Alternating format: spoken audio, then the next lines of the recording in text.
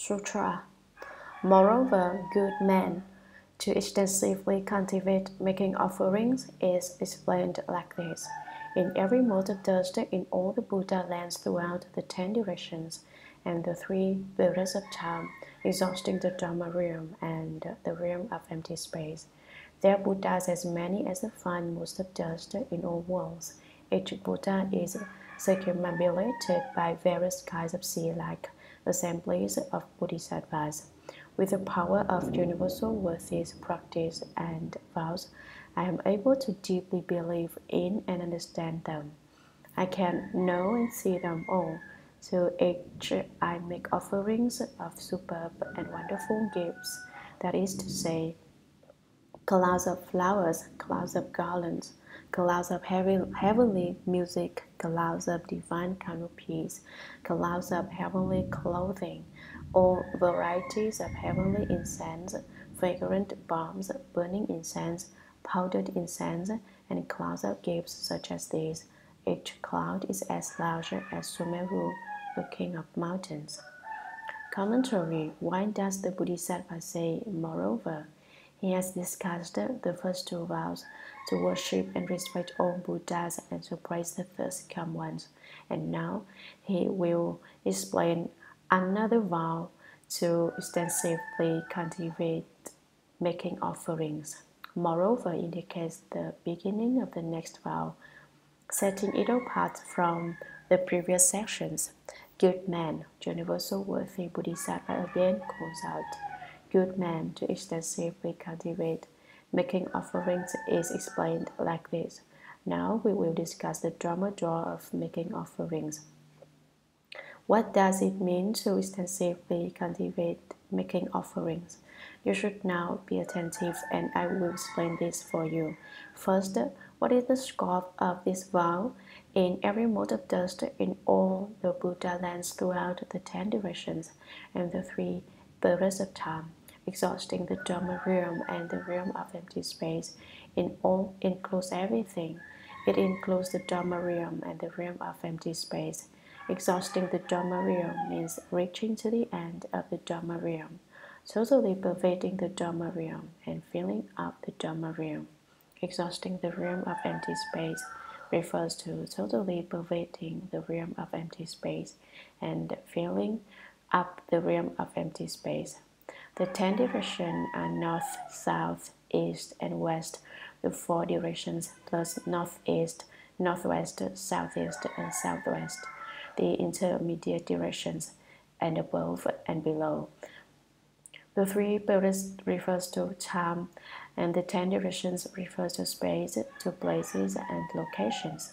The 3 periods of time are the past, present, and future, and here they refer to all Buddhas of the past, all Buddhas of the present, and all Buddhas of the future.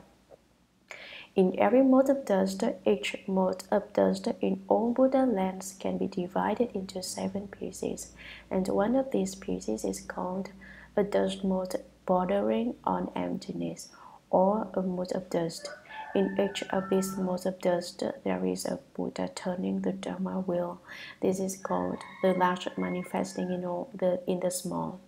Although each fine mode of dust is so small, each one contains an entire world, and although each world is so large, each one does not go beyond a dust mode. This is an example of what is large manifesting in what is small. The small can also manifest within what is large. The land of the jeweled king appears on the tip of a hair, and sitting in the dust mode, he turns the Dharma wheel. A Buddha land can appear on the tip of a hair, and a Buddha land can appear in a dust mode. Therefore, what is large can manifest in what is small, yet the large does not obstruct the small. What is small can manifest in the large, yet the small does not obstruct the large. The large and small mutually function together. They are totally merged and unobstructed. In fact, the small is the large, and the large is the small. This state goes on infinitely, like many lights which illuminate together and reflect off one another. their light merging into one brightness without any obstructions. There are immeasurable and uncountable worlds in each dust mote. How can you understand the Buddha Dharma when an infinite number of worlds are contained in one dust mote? And in each world there are Buddhas as many as the finest of dust in all worlds. Each Buddha is circumambulated by various kinds of seed-like assemblies of Bodhisattvas. Some Bodhisattvas belong to the Vada Sutra Dharma assembly. Some speak the Dharma Flower Sutra and belong to the Dharma Flower Sutra Dharma assembly. Some speak the Prana Sutras and belong to the Prana Sutras Dharma assembly. Some speak the Agama Sutras and belong to the Agama Sutras Dharma assembly. Some speak the Vaipulya Sutras and belong to the Vaipulya Sutras Dharma assembly. Some speak the Flower Adornment Sutra and belong to the assembly surrounding the Flower Adornment Sutras. Some speak the Suragama Sutra and belong to the assembly surrounding the Suragama Sutra. Each Buddha is circumambulated by a seed-like assembly by many kinds of Bodhisattvas. With the power of universal worthies, practice, and vows, because of these vows, which are universally cultivated, I am able to deeply believe in and understand them. I give rise to a mind of deep belief and understanding in the Buddha and in the Buddha Dharma, which is like a great sea. If you have faith, you can enter this sea, but without faith, there is no way you can enter and understand it. So it is said, the Buddha Dharma is like a great sea. Only through faith can one enter it. I can know and see them all. This means to know and see all Buddhas and Buddha lands manifested in one thought of wisdom. To each I make offerings of superb and wonderful gifts. I gather up all the most superb and wonderful things, things which cannot be surpassed, and use all of this to making offerings to all these Buddhas and Bodhisattvas. What are these superb and wonderful offerings? That is to say, measureless and boundless numbers of flowers in profusion like clouds of garlands, flowers strung together to make garland, cloud adornments, and streamers and pennants, and clouds of heavenly music, all of which are used to make offerings. The dread emperor has Gandharvas and Kinnaras who play music for him, and sincere music is also a kind of offering. He uses it as an offering to the Buddhas. When you light incense, it drifts in the air to form a cloud canopy of incense in the shape of an umbrella which covers living beings. These are the clouds of divine canopies. In the Suragama mantra, there is the great white canopy which appears in space when you recite the mantra. There are never any disasters in any place covered by this canopy, no earthquakes, no natural disasters, and also no man-made disasters. There will be no disasters whatsoever. Clouds of heavenly clothing. The clothing of the gods is very light, like nylon. You might even say that clothing made of nylon is clothing of the gods. It is very light and beautiful. The Bodhisattva also makes offerings of clouds of heavenly clothing, or varieties of heavenly incense. In the heavens there are many kinds of incense, and if you recite the Great Compassion Mantra sincerely, the perfume of this incense will manifest. This perfume is not like the fragrance we know, sandalwood and like, because this perfume is not of this world. When you recite this mantra, all ghosts and spirits use this incense to make offerings. It is your sincerity which causes these fragrances to appear. If you are not sincere, you will not smell it, because the ghosts and spirits will not respond. Fragrant balms. These are balms which you apply to your body, but they are not the kind of perfume we humans put on our bodies. These are too rare for that. You place them before the Buddhas as an offering. Burning incense, powdered incense, and clouds of gifts such as these, just like the clouds of incense discussed above. Each cloud is as large as Sumeru, the height of mountains, and is given as an offering. What are the dimensions of these offerings? The size of each of them is as great as Mount Sumeru. What do you say? Are these offerings great? Sutra. I burn all kinds of lamps, butter lamps, oil lamps, and lamps of many fragrant oils. The wick of each lamp is as tall as Mount Sumeru. The quantity of oil in each lamp is equal in volume to the waters of the great sea. With all manner of gifts such as these, I constantly make offerings. Good man, of all offerings, the gift of Dharma is supreme. That is to say, the offering of cultivating according to the teachings, the offering of benefiting all living beings, the offering which gathers in all living beings, the offering of standing in for all beings to undergo their suffering, the offering of diligently cultivating good rules, the offering of not forsaking the deeds of the Bodhisattva, and the offering of not renouncing the Bodhi mind. Commentary. The offerings made by Universal Worthy Bodhisattva are described by comparing them to the size of Sumeru. But how big is Mount Sumeru? Sumeru is Sanskrit and means wonderfully high. Wonderfully means inconceivably high. This mountain is surrounded by 7 rings of seas and the 4 great continents.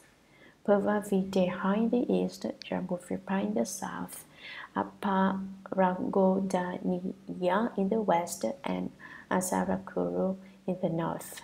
Sumeru is 84,000 yojanas high, and the sun and moon are located halfway up its slope, as are the heavens of the 4 kings.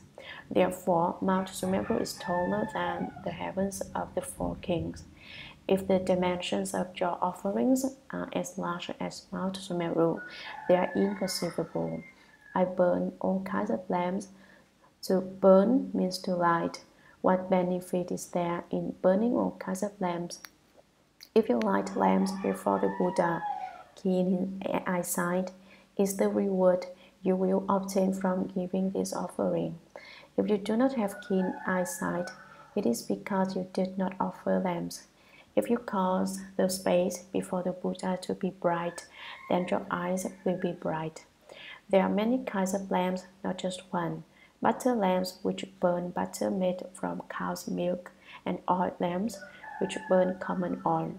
In the secret school, there is a Dharma called Hsuan Hua, in which the Vara master lights a fire in front of himself and recites mantras. He may burn butter in the fire, common oil, clothing, or other articles as offerings to the Buddha. The more valuable the offerings, the more the merit and virtue derived. If one burns gold in the fire, the offering is especially great.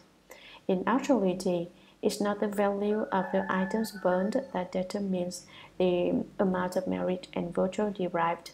For example, if you burn gold, it does not necessarily mean that your merit and virtue is great, or if you burn dirt, that your merit and virtue is small. The determining factor is your sincerity. If you can offer most valuable objects with a mind of extreme sincerity, this shows that your mind is true. If you have an honest mind, there is merit and virtue, but you do not have to burn gold to gain it.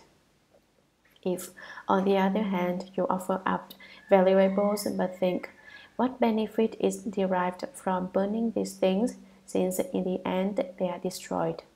This shows you do not have a true mind, and the merit and virtue derived is considerably less. If your mind is true, you can give up anything to the fire.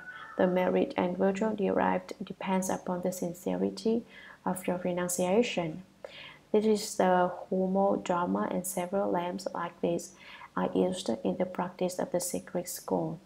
In addition to these oil lamps, there are lamps of many fragrant oils, including sesame oil lamps, The wick of each lamp is as tall as Mount Sumeru. The quantity of oil in each lamp is equal in volume to the waters of the Great Sea. Whoever can give offerings with the dimensions of Mount Sumeru and give fragrant oils in quantities equal to the waters of the Great Sea, according to the Flower Adornment Sutra, has made offerings that are of the dimensions of the Dharma realm. What does this mean? If you have an honest and true mind when you give offerings, then the quantity will be vast.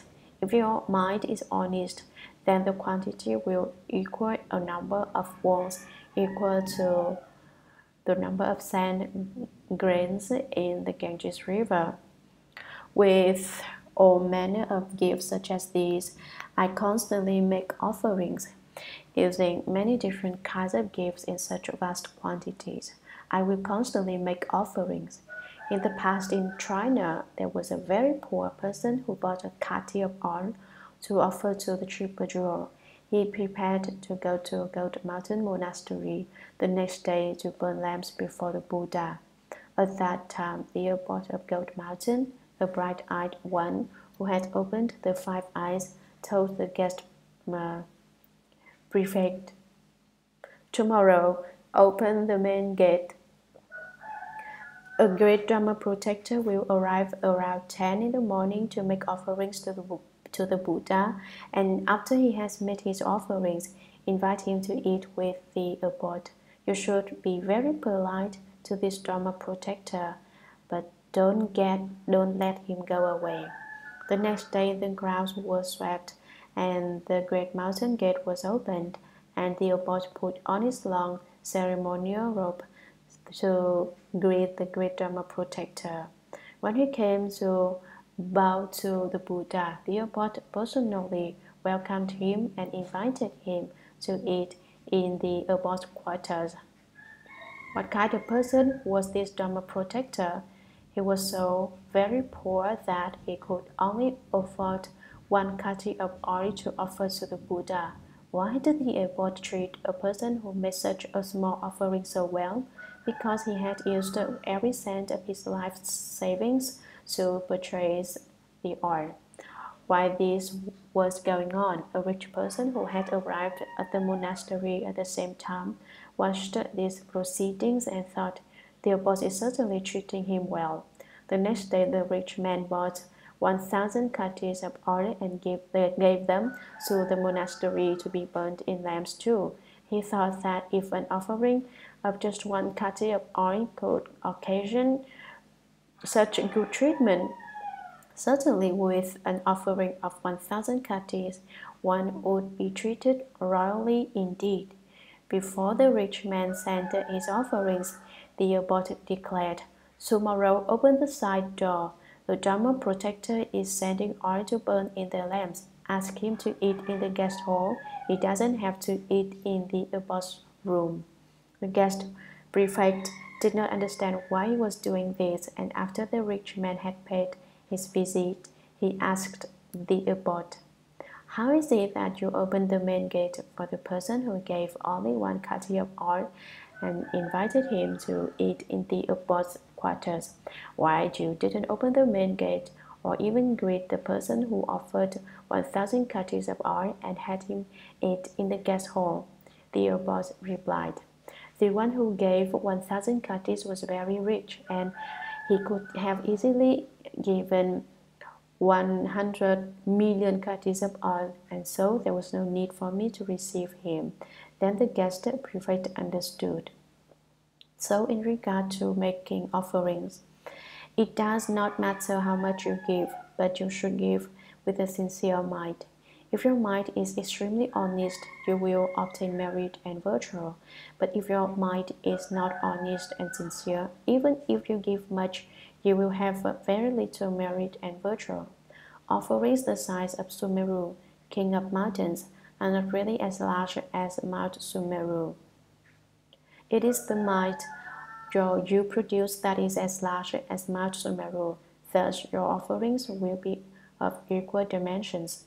But if you bring forth a small might, then the merit and virtue from your offerings will be small. Universal Worthy again said, "Good man, all of offerings the gift of Dharma is supreme. The greatest offering is given by lecturing sutras and explaining the Dharma." The Brahma Conduct Sutra says, "For every day you lecture sutras and speak the Dharma, you can eat 3 ounces of gold." Your offerings of Dharma entitles you to eat food worth 3 ounces of gold for every day you teach. But we do not want to take this for granted and not feel repentant and go buy rich food to eat if we receive 3 ounces of gold as an offering. Although justification can be found in the sutra, you do not want to say with conceit, "It is permissible for me to buy food with 3 ounces of gold you give me every day as an offering for explaining sutras and speaking Dharma to buy food." You should not be so conceited. In the Vara Sutra, it says that if you offer the 7 jewels in 3,000 words, this offering is not equal to explaining a 4-line verse from the sutra. So of all the kinds of offerings, the gift of Dharma is supreme. The offering of Dharma is the greatest. Now, every day I explain the sutras so that you can hear the Dharma. This is giving Dharma, turning the Dharma wheel, and explaining the 4-line verse from the sutra. So, of all the kinds of offerings, the gift of Dharma is supreme. The offering of Dharma is the greatest. Now, every day I explain the sutras so that you can hear the Dharma.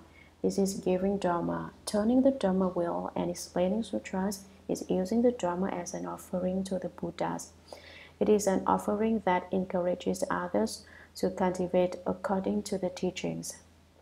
That is to say, the offering of cultivating according to the teachings. An offering of cultivating according to the teaching is, for example, the teaching of the paramita of giving, the teaching others to give by one's words and actions. Others teach the paramita of maintaining precepts by cultivating the paramita of holding precepts. Someone may explain the paramita of patience.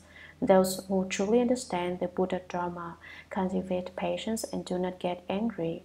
They cultivate patience to the point that there are no pupil, no self, no living beings, and no lifespan. When some hear of the paramita of vigor throughout the day and night, they become constantly vigorous and always cultivate according to the Dharma. When some hear the paramita of dhyana samadhi explained, how one can obtain the 4 dhyanas and the 8 samadhis, how one can produce all the immeasurable kinds of merit and virtue, and perfect all kinds of liberations. They base their cultivations on the paramita of dhyana samadhi.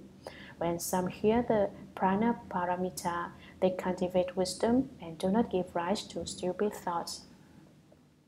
When some hear an explanation of the 4 noble truths, suffering, accumulation, extinction, and the way, and are told to know suffering, cut off accumulation, long for extinction, and cultivate the way, they rely on the Dharma of the 4 truths to cultivate. When some hear about the 12 links of conditioned causation, they rely on this Dharma to cultivate. Others hear an explanation of the 4 unlimited minds, kindness, compassion, sympathetic joy, and renunciation, and they bring forth the mind to rely on the 4 unlimited minds to cultivate.